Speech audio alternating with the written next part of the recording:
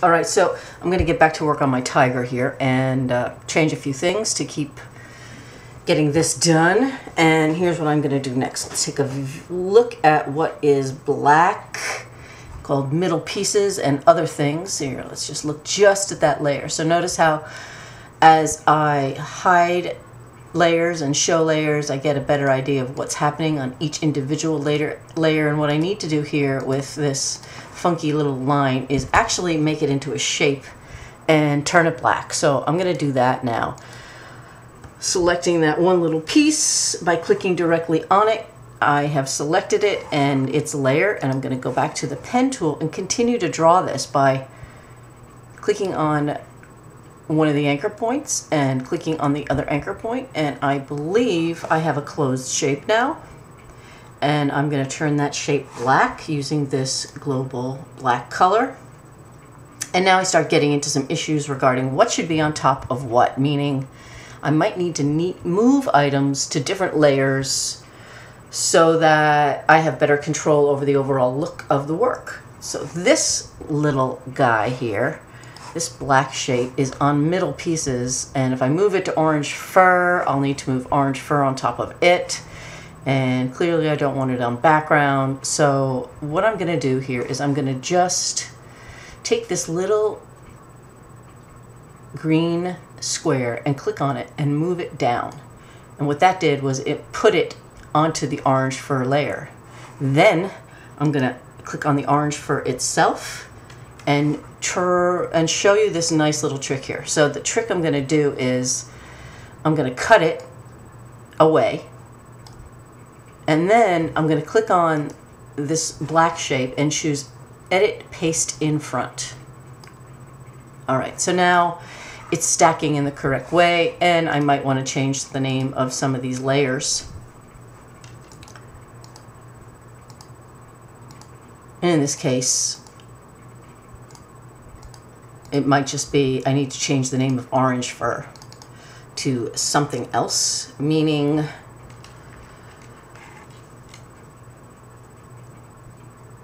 I'll call this back pieces.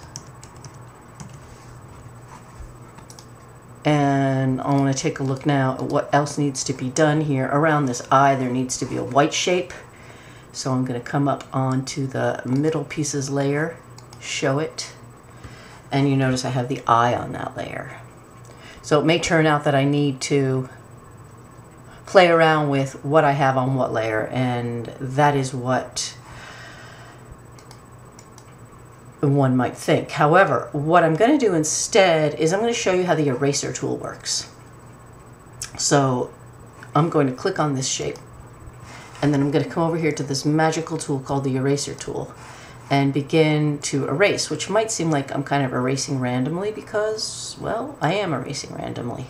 I've erased some of that orange, but I can't really see what I need to do. So here is the next thing you need to know about layers. When you're working with layers, not only can you hide them, but you can select them and double click and change the opacity, either dimming them. You could dim it to a lesser amount. Don't look like I did anything there.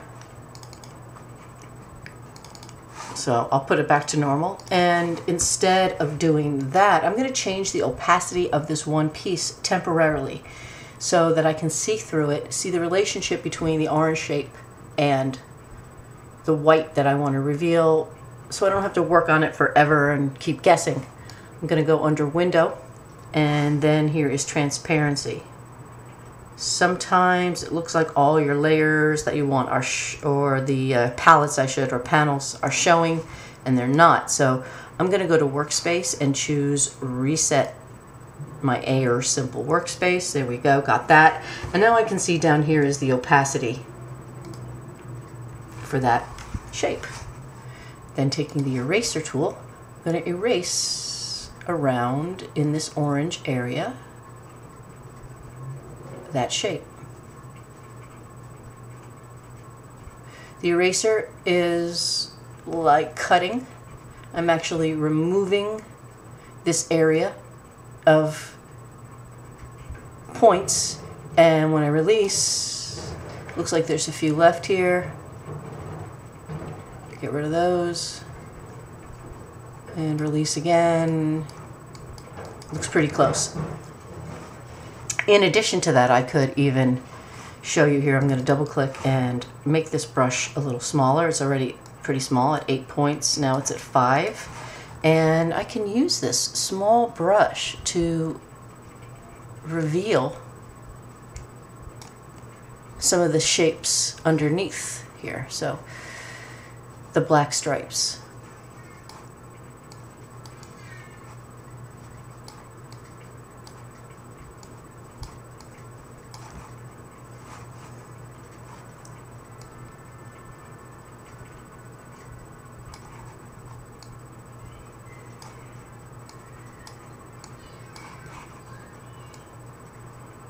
All right, I'm actually going to need to draw some of these black shapes and fiddle around with some of the other positioning and existence of shapes.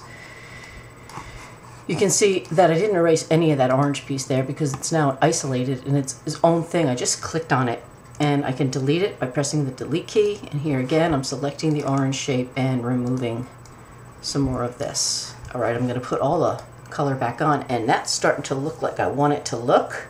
Here I will come back to everything orange and bring it back up to 100% opacity and click away. And indeed, my tiger head is beginning to take shape.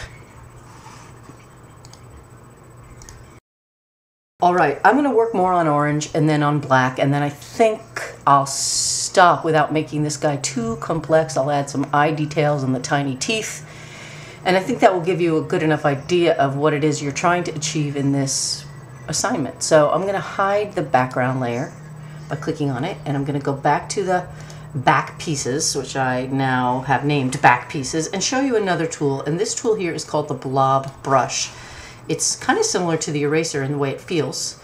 If you double click on it, you can change the size of the brush. It's kind of large at 14, and I'll bring that down to 6. You can also change the roundness, so you can make it more like a calligraphy brush and change the angle, that kind of thing. Here I'll make it a little smaller and a little less round, a little more round.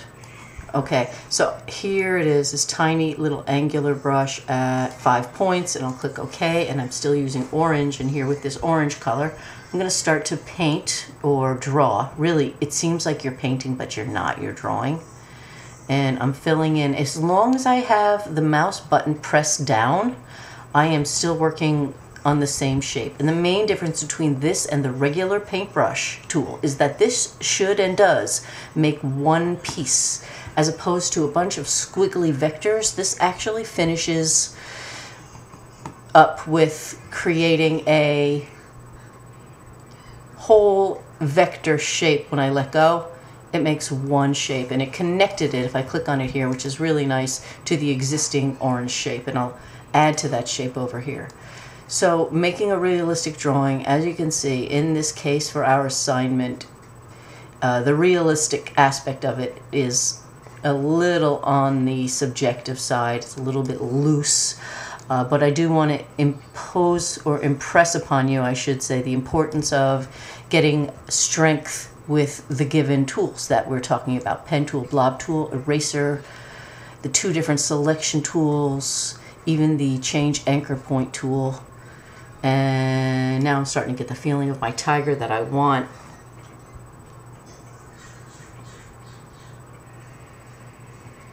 Put on the other layers again. Kind of digging it. Now these are sort of odd shapes, these erased pieces. I'm going to come back to those and make them more accurate.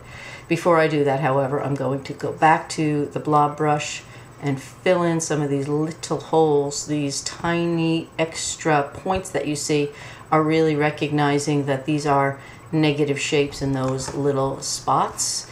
It's a good idea to select the object and then take the blob brush and paint so you know you're joining or connecting the pieces together.